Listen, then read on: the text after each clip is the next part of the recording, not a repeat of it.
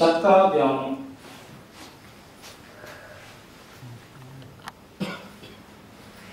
நம்ம உடம்புல 7 சக்கரங்கள் இருக்குன்னு சொல்லுவாங்க இல்லைங்களா? நாம இப்போ 10 சக்கரங்கள் பார்க்கலாம்.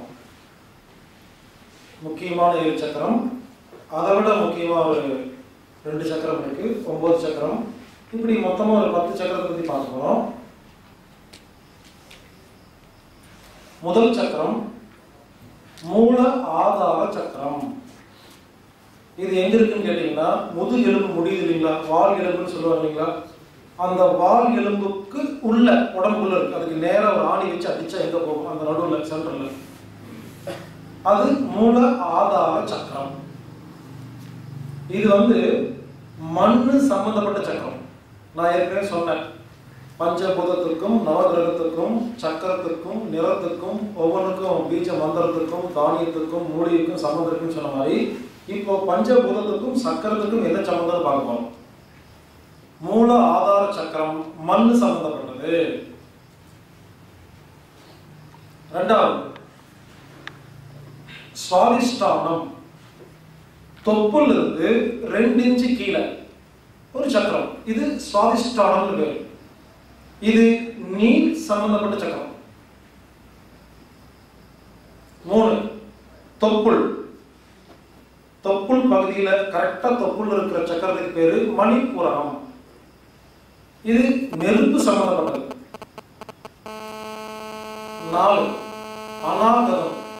இரு மார்புக்கும் இடைப்பட்ட பகுதியில் இருக்கிற நெஞ்சு குழியில் இருக்கிறது அநாகதம், காற்று சம்பந்தப்பட்டது.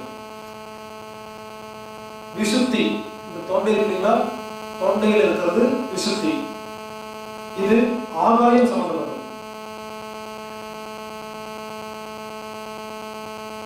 இரு புருவத்திற்கும் இடைப்பட்ட பகுதி ஆக்ஞை, புருவ மத்தி. இது புத்தி சம்பந்தப்பட்டது, இன்டலெக்சுவல். அடுத்தது உச்சந்தலை, சகசிராரம் சொல்லுவாங்க. இது மனசு சம்பந்தப்பட்டது. 7 சக்கரம் ஆச்சுங்களா? ஒவ்வொன்றும் ஒன்று சம்பந்தப்பட்டது. முதல் 5 சக்கரம் பஞ்சபூதம் சம்பந்தப்பட்டது. இது புத்தி, இது மனசு. இந்த உச்சந்தலையிலிருந்து ஒரு 2 இன்ச்சு நேர் மேல இந்த இடத்துக்கு பேரு குரு பீடம்னு பேருங்க. அது ஞானம் சம்பந்தப்பட்டது. கல்வி, அறிவு, ஞானம் சம்பந்தப்பட்டது. 2 கையை மேல தூக்குனீங்கன்னா பாருங்க, 2 கை மேல தூக்கி நமஸ்காரம் பண்ணா கை எங்க போகும்? இந்த இடம். 2 கை மேல தூக்கி நமஸ்காரம் பண்ணும் பொழுது இந்த உள்ளங்கையில 2 கை சேருது இல்லைங்களா, உள்ளங்கை மத்தியில் இருக்கிறது. இந்த இடத்துக்கு பேரு கடவுள் பீடம். 4 யோகத்தை பத்தி பார்த்தோம். கர்ம யோகம், கிரியா யோகம், பக்தி யோகம், ஞான யோகம். இதுல கடைசி 4 சக்கரமும் இந்த 4 யோகம் சம்பந்தப்பட்டது. யாரெல்லாம் புருவ மத்தியை கவனிச்சு தியானம் பண்றீங்களோ உங்களுக்கு புத்தி நல்லா வேலை செய்யும். இது கிரியா யோகம் சம்பந்தப்பட்டது. இது பிட்யூட்டரி கிளாண்ட் சொல்லுவாங்க. உடம்புல இருக்கிற எல்லா உறுப்புகள், எல்லா கிளாண்டுக்கும், சுரப்பிகளுக்கும் தலைவன், மாஸ்டர் கிளாண்ட். இது ஒழுங்கா வேலை செஞ்சா நாம கிரியா பண்றோம்னு அர்த்தம். இது கிரியா சக்கரம். உச்சந்தலை, சகசிராரம், இது மனசு. மனசு அமைதியா இருந்தா என்ன ஆகும்? யாரு மேலே கோபம், டென்ஷன், பயம் எதுவுமே வராது. எது நடந்ததோ நன்றாக நடந்தது, எது நடக்கிறதோ நன்றாக நடக்கிறது அப்படின்னு விட்டு போயிருவோமா? இது கர்ம யோக சக்கரம். இந்த இடத்துல தியானம் பண்ணா கர்ம யோகம் புரிஞ்சிருங்க. எதுக்கும் மனசு என்ன பண்ணும்? எதுக்கும் கவலைப்படாது, எதாவது விட்டு கொடுத்துரும். சும்மா இருக்கணும் மனசு. அப்போ நம்ம கர்மயோகம் ஆட்டோமேட்டிக்கா வந்துடும். 2 இன்ச்சு மேல போங்க. குரு பீடம். குரு பீடம்னா டீச்சர். இது என்னது? ஞான யோகம். ஒவ்வொரு விஷயத்தை பத்தி கத்துக்கிறது. நமக்கு ஏதாவது புரியலன்னா இந்த இடத்துல தியானம் பண்ணி புரிய வச்சு பாருங்க. எனக்கு புரியல, எனக்கு புரியல, புரியலைன்னு சொன்னீங்கன்னா அது ஆட்டோமேட்டிக்கா புரிஞ்சிடும். மனசை பத்தி புரியல, உடம்பு பத்தி புரியல, புத்தி பத்தி புரியல, உறவை பத்தி புரியல, பிசினஸ் புரியல, எது புரியலையோ இந்த 2 இன்ச்சு மேல அந்த குரு பீடத்துல வந்து தியானம் பண்ணா நமக்கு புரியறதெல்லாம் புரிஞ்சிடும். அடுத்தது மேல 2 கையை தூக்கணும், மேல போது பார்த்தீங்களா? இது கடவுள் பீடம், ஆன்மீக சக்கரம், ஆன்மீக யோகா. கிரியா யோகம், கர்ம யோகம், ஞான யோகம், பக்தி யோகம் முடிஞ்சு போச்சு. முதல்ல 5 சக்கரத்தை நம்ம உடம்புல பஞ்சபூதங்களை ஆக்டிவேட் பண்ணி பஞ்சபூதங்கள் ஒழுங்கா இருந்தா ஆரோக்கியமா இருக்குமா? அதுக்கப்புறம் கிரியா பண்றோம், அதுக்கப்புறம் கர்மயோகம் பண்றோம், அப்புறம் ஞான யோகம், கடைசியா பக்தி யோகம் முடிஞ்சு போச்சு. 10வது சக்கரம் புருவ மத்தி கொண்டு வரும். மூலாதாரம், சுவாதிஷ்டானம், மணிபூரகம், அநாகதம், விசுத்தி, ஆக்ஞா, ஆக்ஞை, லலாடம், இதுக்கு பேரு ஆக்ஞா, லலாடம், புருவமத்தி, நிறைய பேர் இருக்கு. சகசிராரம், குரு பீடம், இறைவன் பீடம், கடவுள் பீடம், கடைசியா 10வது சக்கரம் இங்க வரணும். இங்க வந்து தியானம் பண்ணணும். இது எல்லாம் ஆக்டிவேட் பண்ணிட்டு இங்க வந்துட்டோம்னா எல்லாம் ஒழுங்கா வேலை செய்யும். அப்ப மூலாதாரம் என்ன சக்கரம்? மண் சக்கரம். அப்போ உதடு, வாய், இரைப்பை, ஸ்பிளீன், மண்ணீரல், கவலை, இது சம்பந்தமா யாருக்காவது பிரச்சனை இருந்தா அந்த சக்கரம் பாதிச்சிருக்கும். சக்கரங்களை ஆராய்ச்சி பண்றதுக்கு ஒரு கேமரா இருக்குங்க.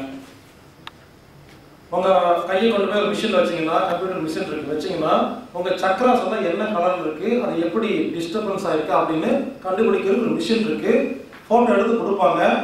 ஆனா எனக்கு அது எந்த அளவுக்கு அது உண்மைன்னு தெரியல. நான் அந்த போட்டோஸ் எல்லாம் எடுத்துருக்கிறேன். அது இருக்குங்க, 7 வருஷம் 10 வருஷத்துக்கு முன்னாலே இருக்கும். அப்போ பாம்பேல மட்டும்தான் இருந்துச்சு, எல்லா இடத்துலையுமே இருக்குது. அந்த போட்டோல எந்த சக்கரம் வீக்கா இருக்கு, என்ன கலரா இருக்குன்னு பார்ப்பாங்க. அதை வச்சு உடனே சொல்லிடலாங்க. எந்த சக்கரம் வீக்கா இருக்கோ, கடலா இருப்பீங்க, நோயா இருப்பீங்க, பிசினஸ் இப்படின்னு ஜாதகம் பார்க்குற மாதிரி சக்கரத்தை வச்சு பார்த்துறாங்க. ஒன்றும் இல்லைங்க, மறுபடியும் சொல்ல பார்த்தீங்களா, எதா இருந்தாலும் பஞ்சபூதம் தான். வெறும் சக்கரத்தை மட்டுமே டியூன் பண்ணி சில பேர் எல்லா நோயும் குணப்படுத்திட்டு இருக்காங்க.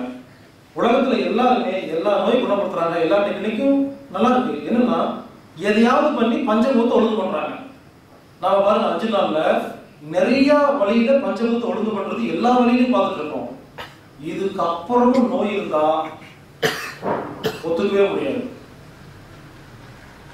மண் சக்கரத்தை, மூலாதார சக்கரத்தை ரெடி பண்ணா கவலை இருக்காதுங்க. யாருக்காவது கவலை இருக்கும்போது அந்த போட்டோ எடுத்து பாத்தீங்கன்னா மண் சக்கரம், அந்த மூலாதாரம் ஒழுங்கா இருக்காது, டிஸ்டர்பன்ஸ் இருக்கும். சுவாதிஷ்டானம், தொப்புல இருந்து 2 இன்ச்சு கீழே, இது நீர் சக்கரம். ஆண்மை குறைவு, குழந்தையின்மை, பெண்களுக்கு உண்டான மாதவிடாய் சம்பந்தப்பட்ட எல்லா பிரச்சனையும், கிட்னி ஃபெயிலியர், சிறுநீரக சம்பந்தப்பட்ட பிரச்சனை, யூரின் அடிக்கடி போகுது, பயம் மனசுல இருக்கு, காது, இது சம்பந்தப்பட்ட எல்லா நோய்க்கும் தீர்வு என்ன? அந்த சுவாதிஷ்டானத்தை, செக்ஸுவல் கிளாண்ட், உடல் உறவு சம்பந்தப்பட்ட எல்லாத்துக்குமே அந்த சக்கரத்தை கிளீன் பண்ண சரியா போயிருங்க. மணிப்பூரம், தொப்புள் பகுதி, நெருப்பு, நெருப்பு இது சம்பந்தப்பட்டது, கசப்பு துவர்ப்பு, இருதயம், இருதயத்தின் மேலுறை, சிறுகுடல், உடல் வெப்ப கட்டுப்பாட்டு உறுப்பு, அழுத்ததிக படபடப்பு, இதெல்லாம் நெருப்பு சம்பந்தப்பட்டது. இதெல்லாம் மணிப்பூர் டியூன் பண்ணா போதும் சரியா போயிடும். அநாகதம் இரு மார்புக்கும் இடைப்பட்ட பகுதி. காற்று ஆஸ்மா, வீசிங், நெஞ்சு சளி, நிமோனியா, சைனஸ், மூக்கடைப்பு, மலச்சிக்கல், சொரியாசிஸ், ஸ்கின் டிசீஸ், எக்ஸிமா எல்லாத்துக்குமே இங்க டியூன் பண்ண போதுங்க, சரியா போயிடும். விசுத்தி ஆகாயம், தைராய்டு, கால் பிளேடர். தைராய்டு வந்து ஆகாய சம்பந்தப்பட்ட கிளாண்ட். தைராய்டு, கால் பிளேடர், பித்தப்பை, லிவர், கல்லீரல், கண்ணு, கிட்ட பார்வை, தூர பார்வை, குளுக்கோமா, கண்ணில் புற வருது, ஃபேட்டி லிவர், மஞ்சக்காமலை, ஜாண்டிஸ், இதெல்லாம் லிவர் சம்பந்தப்பட்ட டிசீஸ். இதெல்லாம் இங்க ட்ரீட் பண்ணா சரியா போயிடும். இந்த வீக்கா அவ்வளவுதான். ஆக்னி புத்தி சம்பந்தப்பட்ட, உச்சந்தலை மனசு சம்பந்தப்பட்ட, குருபீடம் ஞானம் சம்பந்தப்பட்ட, அறிவு இல்லாமல் இருக்கும் பொழுது, பக்தி இல்லையா நேரம் மேல போயிடணும். இவ்வளவுதாங்க. இந்த 9 சக்கரத்தை டியூன் பண்ணிட்டு இந்த சக்கரத்துல வந்து அமைதியா உட்காந்து கவனிச்சு சும்மா இருந்தோம்னா ஆட்டோமேட்டிக்கா நம்ம உடம்புல எல்லா சக்கரமும் ஒழுங்கு பண்ணி நமக்கு என்ன டிஃபிஷியன்சியும் சரியா போயிருதுங்க. நீங்க உடனே உட்காந்துட்டு எந்த சக்கரம் வீக்கா இருக்குன்னு ஆராய்ச்சியெல்லாம் பண்ண வேண்டாம். டெய்லி எல்லா சக்கரத்தையும் டியூன் பண்ணிட்டா எது வீக்கா இருக்கோ ஆட்டோமேட்டிக்கா சரியா போயிருமா நமக்கு தெரியாது. இப்படி நம்ம உடம்புல இருக்கிற எல்லா சக்கரத்தையும் டியூன் பண்றது எப்படி? இதுக்கு சில பயிற்சிகள் இருக்கு. இதுக்கு பேரு சக்கரா தியானம்னு பேருங்க. இதுக்கு முத்திரைகள் இருக்கு.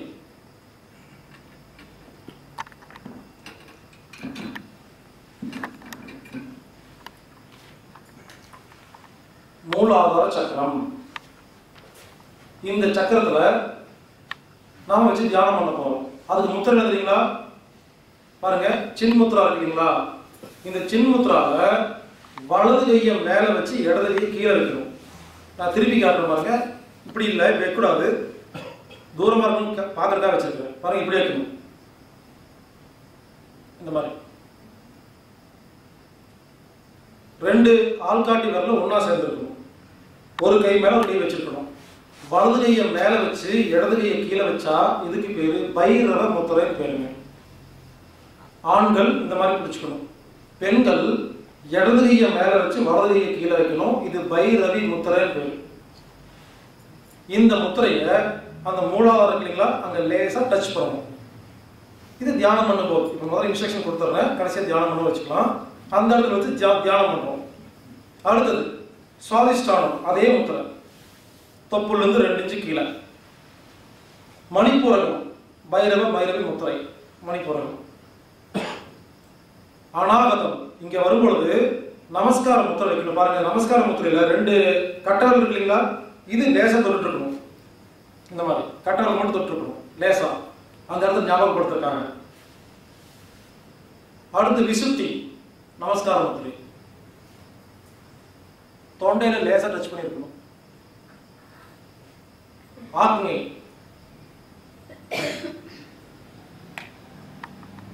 சகஸ்திராரம், பாருங்க மான் முத்திரை, இந்த பாபா வைக்கிற மாதிரி பாருங்க, இந்த மாதிரி மான் முத்திரை இருக்கணும்.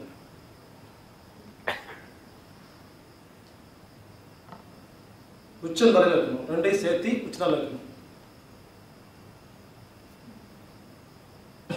குரு பீடம், நமஸ்கார முத்திரை 2 இன்ச்சு மேல. கடவுள் பீடம், நல்லா மேல தூக்கி. இது அந்தந்த முத்திரையில வைக்கிற, அந்தந்த சக்கரத்தில் வைக்கிற முத்திரைகள். எப்படி தியானம் பண்ண போறோம்? கவச தியானம் பார்த்தோம் பார்த்தீங்களா, அதே மாதிரிதான். ஆ ஊ இம்.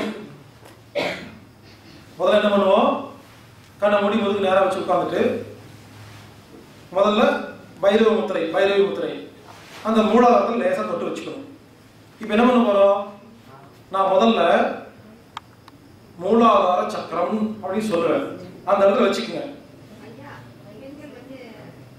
இடது கை மேல வைக்கணும், வலது கை கீழே வைக்கணும். நீங்க வந்து பைரவி முத்திரை, ஆண்கள் பைரவ முத்திரை. இப்ப மூலாதாரத்தில் வச்சுட்டு நான் என்ன பண்ணுறீங்களா, எல்லாம் ஒன்னா சேர்ந்து சொல்றதுக்காக அது சவுண்ட் கொடுப்பேன். நான் அப்படின்னு சொன்னா உடனே ஆன ஆரம்பிச்சிடக்கூடாது. அந்த செகண்ட்ல தான் மூச்சு காத்து இழுக்க ஆரம்பிக்கணும். இழுத்துட்டு வழக்கம் போல சொல்றோம். முடிச்சுன்னு கொஞ்ச நேரம் அமைதியா இருக்கும் அப்படிங்கிற. அடுத்தது ஊன்னு சொல்லணும். அதே சக்கரம் கண்ணை மூடி உட்காந்து பாருங்க. ஆ ஆரம்பிக்கும் போது மெதுவாக ஆரம்பிக்கணும்.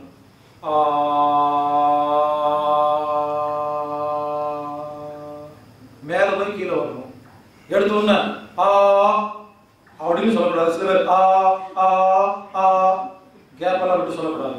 ஒரே மூச்சு மெதுவாக ஆரம்பிச்சு ஹை பிச்சில் போய் மெதுவாக கீழே வந்துடணும். முடிச்சுட்டு வெயிட் பண்ணணும். அடுத்து ஓ நல்லா உதட்ட போச்சு.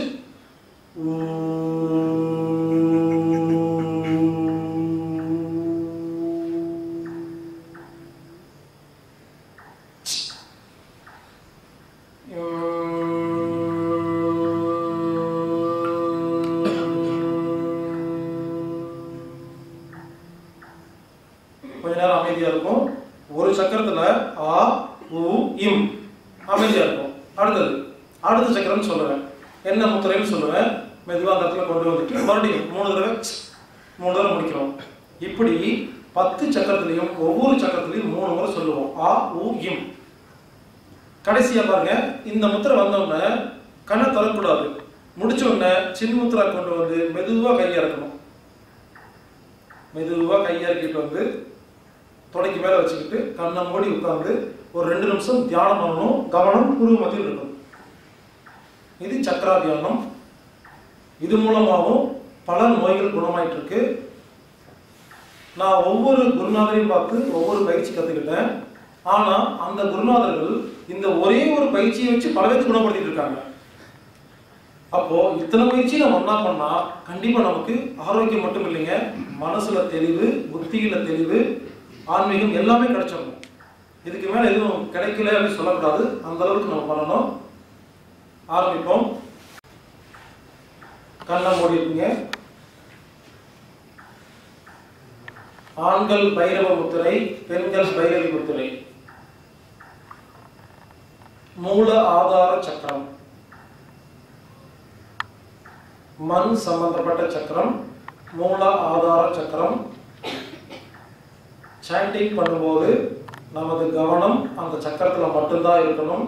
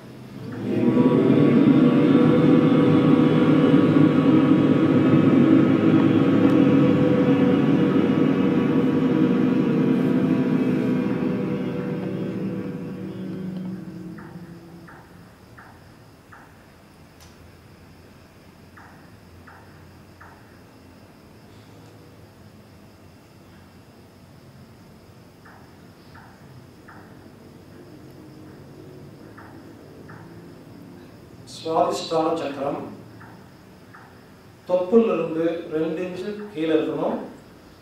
பைரவ பைரவி முத்திரை, நீர் சம்பந்தப்பட்ட சக்கரம். கவனம் சக்கரத்தில் மட்டும்தான் இருக்கணும்.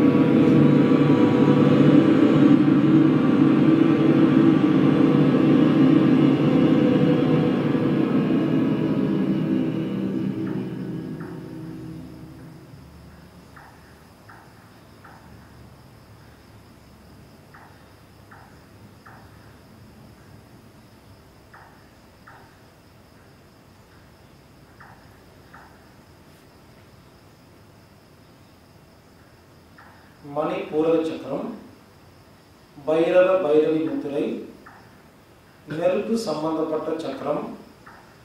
கவனம் தொப்புள் பகுதியில் தான் இருக்கணும். மணிப்பூரக சக்கரம்.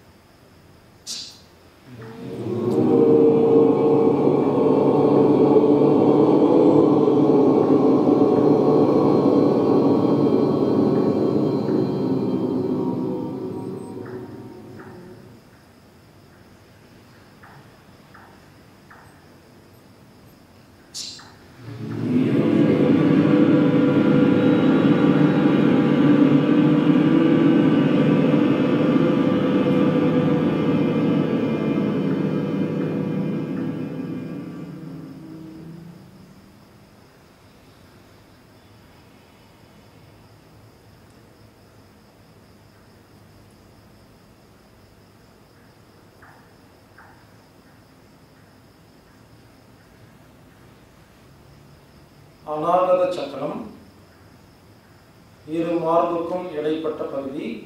நமஸ்கார முத்திரை. மார்பு குழியில, நெஞ்சு குழியில கட்டவர்கள் ரெண்டும் லேசா தொட்டுட்டு இருக்கணும். கவனம் இரு மார்புக்கும் இடைப்பட்ட பகுதி. காற்று சம்பந்தப்பட்ட சக்கரம்.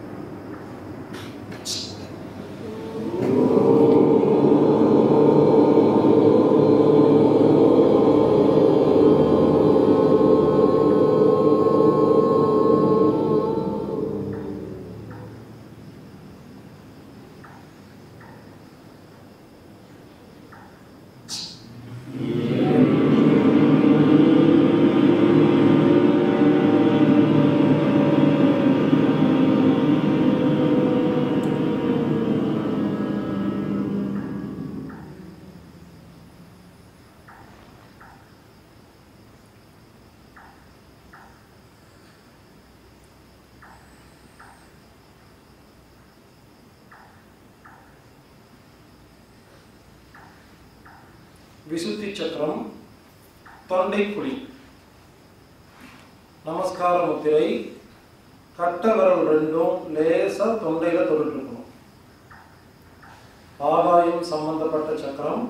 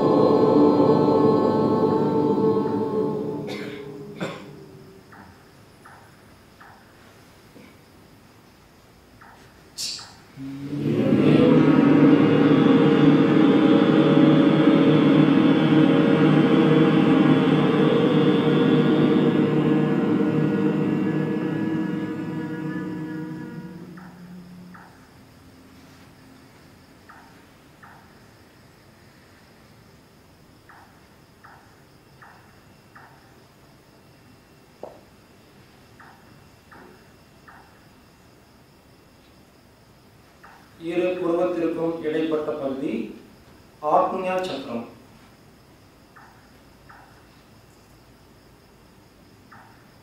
கிரியாயோக சக்கரம். நமஸ்கார முத்திரை. இரு புருவத்திற்கும் இடைப்பட்ட பகுதியில் லேசா தொட்டு இருக்கணும். கை கட்ட விரல் இரண்டும். கவனம் இரு புருவத்திற்கும் இடைப்பட்ட பகுதி.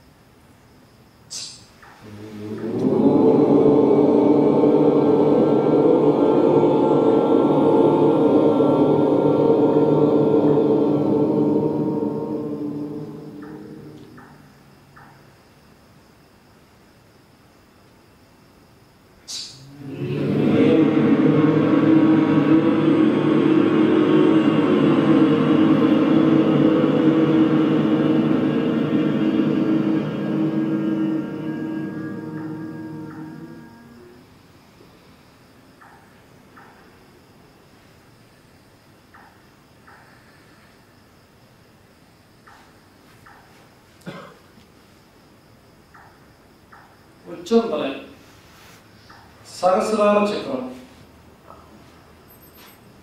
மான் முத்திரை, இதுக்கு மிருகி முத்திரைன்னு சொல்லுவாங்க. பாபா முத்திரை, உச்சந்தலையில 2 கையிலும் மான் முத்திரை வச்சுக்கோங்க. கர்ம யோக சக்கரம், கவனம் உச்சந்தலையில தான் இருக்குது.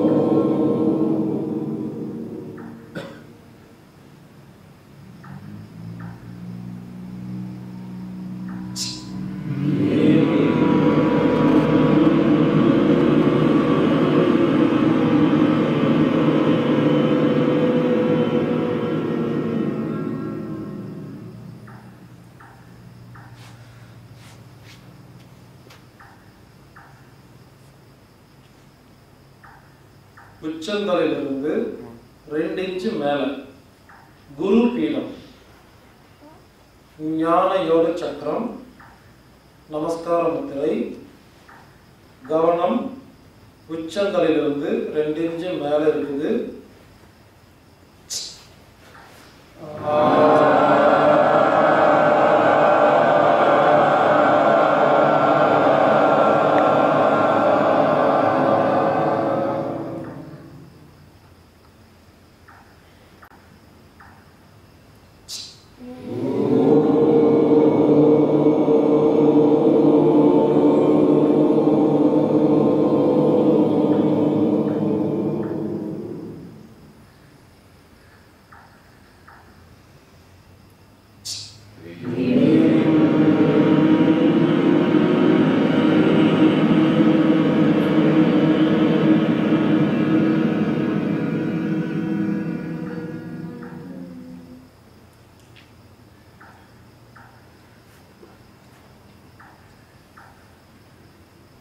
இறைவன் பீடம், கடவுள் பீடம், கையை 2 நல்லா மேல தூக்கி நமஸ்கார முத்திரை வச்சுக்கோங்க. கவனம் அந்த இடத்துல தான் இருக்கணும். பக்தி யோக சக்கரம்,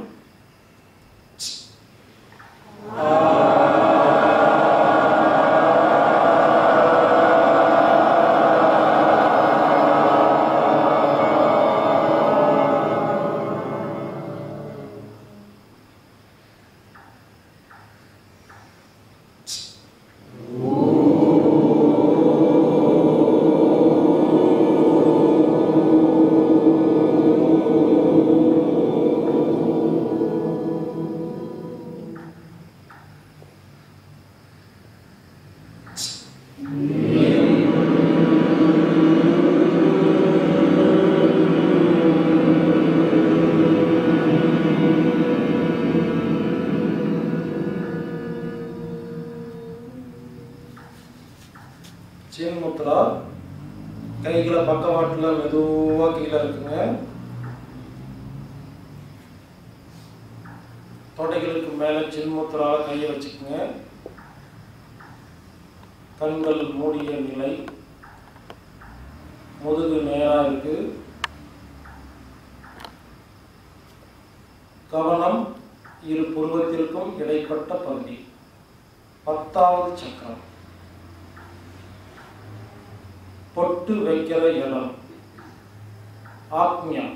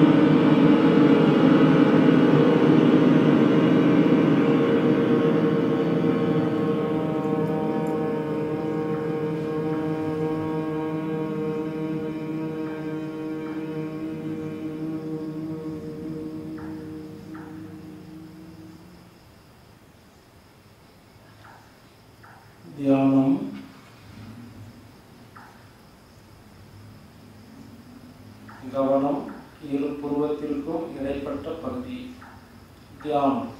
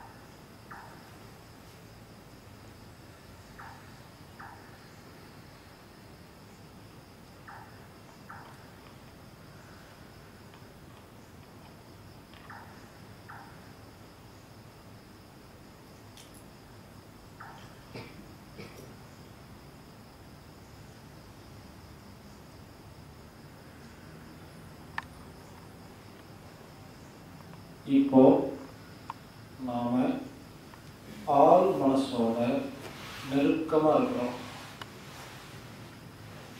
உங்க வாழ்க்கையோட மிகப்பெரிய லட்சியத்தை 3 முறை திட மனதுடனும் நம்பிக்கையுடனும் உங்க ஆள் மனசுல சொல்லிக்கங்க.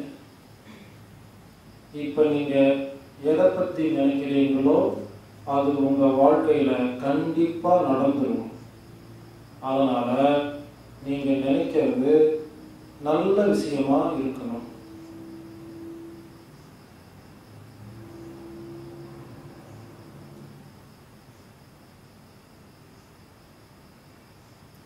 நான் சொல்றத உங்க மனசுக்குள்ளேயே சொல்லிக்கங்க, வாய் விட்டு சொல்ல வேண்டாம்.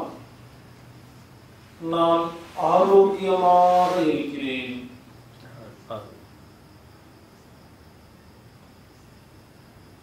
நான் அமைதியாக இருக்கிறேன். நான் நிம்மதியாக இருக்கிறேன்.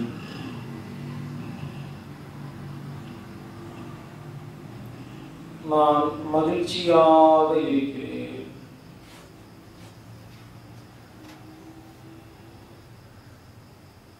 நான் சந்தோஷமாக இருக்கிறேன்.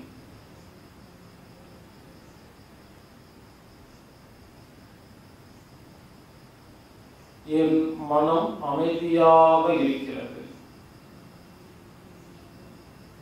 எனது புத்தி தெளிவாக இருக்கிறது. நான் என்றும் இறை சிந்தனையுடன் இருக்கிறேன். நான் புத்திசாலி. நான் பலசாலி. வாழ்க வையகம். மெதுவா 2 கையையும் லேசா உரசி கண்களுக்கு மேல மசாஜ் பண்ணிட்டு உள்ளங்கையில முதல்ல முடிச்சு பாருங்க. அதுக்கப்புறமா மற்ற விஷயங்களை பார்க்கலாம்.